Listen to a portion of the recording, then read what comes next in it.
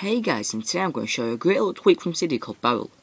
Now this enables you to enable 3D scrolling on your Springboard.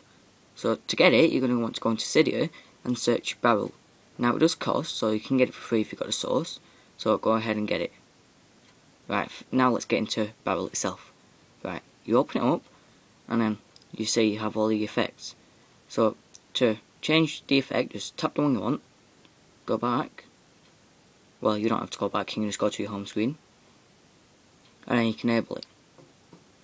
So, now a good thing about Barrel is you don't have to respring once you select a new effect. So I'll show you them. Right, first is cube inside. So this is like you're inside a cube and it's like you're seeing the walls move to the side. Like that, you see. So, that's that one. So the next one is cube outside. It's just as if you're outside a cube. So as you can see, it's like you're outside a cube and you're seeing the walls move to the other side. Now the next one is page slide down.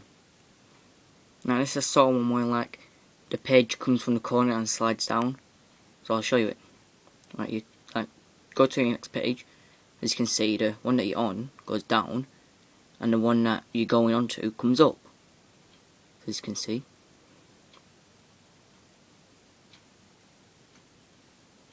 Now that's probably one of my best ones.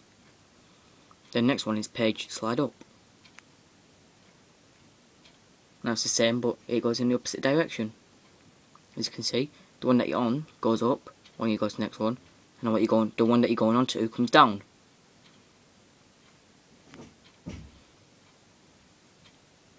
And now the last one is curl and roll away. Now once you go onto your next page, all your icons get into like a little circle and goes on to the next page. So I'll show you. As you can see, they're all going into like a square. Oh no, they're not. Oh yeah, that's why they updated it. It's like got a different like effect now.